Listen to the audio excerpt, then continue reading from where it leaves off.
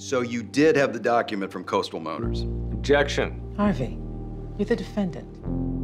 I wasn't objecting to his question, just his tie. I do have to look at it, you know. It's fun, isn't it, Harv? Hanging out, catching up, learning about your fraud. I hate to burst your bubble, Trav, but there was no fraud. There was no fraud. What you just said, you had the document. Yes, we went back through the case files, found the report. Whoops, that's it. Whoops. I hope you got that. Whoops? Your defense is whoops? All right, you've made your point. You made us a settlement offer that we would never take.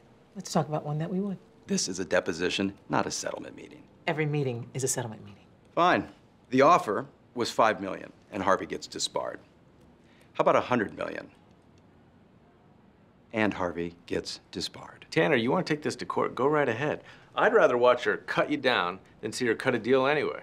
You know, I see why Hairdo wants to roll the dice, but why you? You just went from $5 million to $100 million, and you're questioning why I don't want to settle. If that's the sticking point, I might be able to go to $0 million. But the one thing I won't budge on is he gets disbarred. Hey, I'm doing you a favor. I mean, what does he cause a headache like this once, twice a month? Doesn't matter, because he cures more than he makes, like when you stuck your nose into my case last year, and he beat you. Crushed him. Then he took his ball and went home. Should have stayed there. Look at that, finishing each other's sentences. How cute. No wonder you won't throw him under the bus. Good for you, Harvey. I mean, you're throwing her under the bus. Watch yourself, Tanner. Oh, what's the matter, Harv? Did I offend your delicate sensibilities? You want to take your ball and go home? I'm gonna take my ball and shove it up Harvey? your... Of course. Your coiffed hair, your pretty nails. See, she's the man and you're the girl. You know, it's funny. I would have thought she'd prefer someone This like... deposition is over. Oh, what, is Mommy gonna take you home now? Wait. That's it.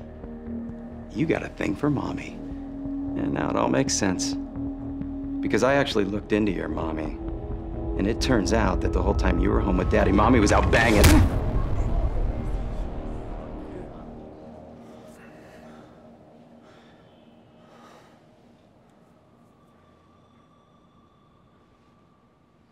Point, Tanner.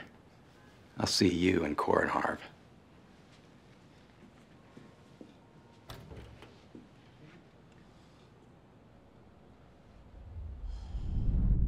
So when did the plan change from trying to settle to punching Tanner in the face? He didn't seem to want to do the one, so I did the other. That's funny. But he got under your skin, and that can't happen when we go to trial. It won't. Not if you're prepared. Are you suggesting a trial run? I don't want a trial at all, but... We already know your position is to cut me loose, but she's managing partner, not you. No. I'm just one of many partners who don't know what to think. And if they don't know that you didn't do it, how is a jury gonna feel? You're betting everything on this trial. Better make damn sure you can win. He's an asshole. He's right. All right, what? If we're gonna do this, I don't want to waste a chance to tune you up, but that means we need a damn good Tanner. Are you saying I'm rusty? When was the last time you were in the ring? We don't need a good Tanner. We need a nasty Tanner. Someone will do anything to beat me. Someone who makes you want to punch him in the face.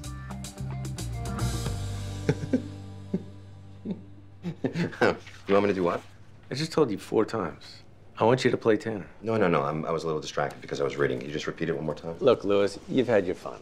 When I said the ground rules were to knock me off my game, I was talking about the trial. I know what you're talking about. You didn't come to me because I'm an idiot. No, not because you're one, in spite of you being one. I'm the man for the job, and you know it. Actually, I had you at number 5 on my list. And what did Jessica have me at? 6. Okay, I get it. I get it. You're trying to make me mad. No, I'm trying to make you good. You see, the one thing you have in common with Tanner is your hatred of me. That is true. But what you don't have are his skills. But that's okay. I'll go to somebody else. Wait, Harvey, stop. You don't think I can win? I know you can't. This isn't some bank loan, Junior. Get out. I got a trial to prepare for. And you know what? When you lose, do not come crying to me, because there's nothing on this earth that would be sacred enough to stop me from shoving your ass in the goddamn ground. Good, because those are the real ground rules. Oh, I see, now you're asking to get lit up. Somebody wants to get lit up. Please state your name. Harvey Specter. Your full name. Harvey Reginald Specter. Do you consider yourself a liar, Mr. Specter? Of course not. Didn't you recently confess that as an associate, you hid an important file belonging to what was his name? Oh yeah, a Lewis Litt. That was a prank. It was a one-time thing. So you didn't do anything wrong? I don't think so. And when asked, did you claim that you knew nothing about it? Yes. Did you ever do anything to remedy the situation? No. Why not? What was done was done. What was done was done. And like you said, it was a one-time thing, right? Yes. Ah. Was it? Because I think maybe this is a pattern. Information was hidden, you claim you knew nothing about it, you did nothing to rectify the situation, and years later, you maintain you've done nothing wrong. Your Honor, he's testifying. Sounds exactly the same as why we're here today, except there's one big difference. Your Honor. This time, a man was killed.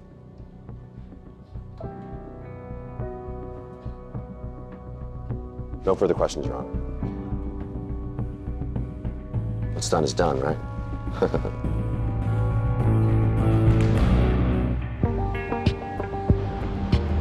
The plaintiff would like to call Miss Jessica Pearson to the stand. Sidebar.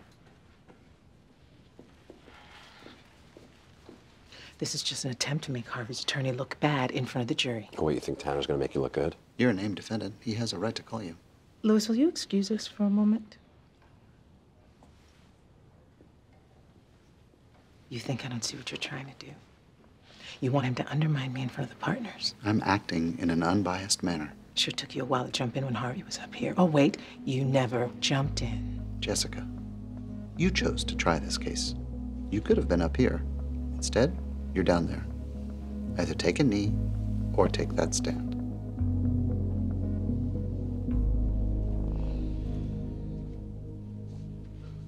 Would you say it's important to win at Pearson Hardman? You don't get to be one of the top law firms in New York by losing. What about Mr. Specter? How's his track record? Exceptional. He almost always wins. Almost always. Is that why he's the youngest senior partner in firm history? It's a factor. And how much did the firm benefit with the Coastal Motors win? I'd say the profits were somewhere in the mid-8 figures. And if Mr. Specter had lost those 8 figures, would he have still made senior partner so young? No. No, he wouldn't have. How much has Mr. Specter personally gained as senior partner? Oh, it's too soon to say. He hasn't received his first bonus yet. Ballpark. No. Are you that ashamed of how much you pay him? No. Well, then answer the question. Millions. And a junior partner makes? Much less. So win, and you're rewarded millions. Win less, and no matter how much hard work, dedication, or administrative dominance is displayed, you get nothing. Quite the incentive to do whatever it takes to almost always win. The plaintiff would like to call Miss Donna Paulson to the stand.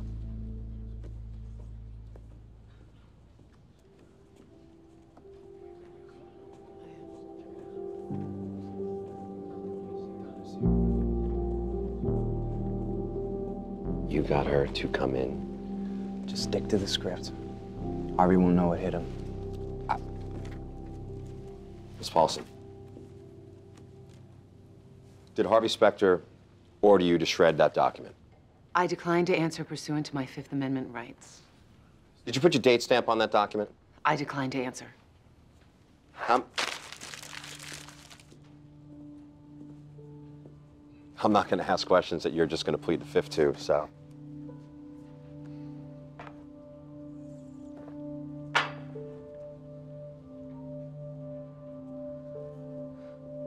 Had Harvey Specter asked you to bury something 5 years ago, would you? He wouldn't ask me to do that. That's not what I asked. If he did, would you do it? Oh, see, you're pausing, which means you're hiding something. No, I'm not. See, I think you'd do anything for him, and I know why. Is there a question? Do you love Harvey Specter? What? Do you love him? That has nothing to do with... It has everything to do with why'd your last boyfriend break up with you? Miss Paulson, why'd he end it with you? He thought that I prioritized my work over our relationship. Your work. He asked you to choose between him and Harvey, didn't he? Yes. Who'd you choose?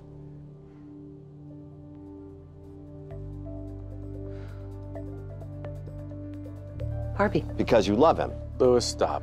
It is not that simple. Do you love him, yes or no?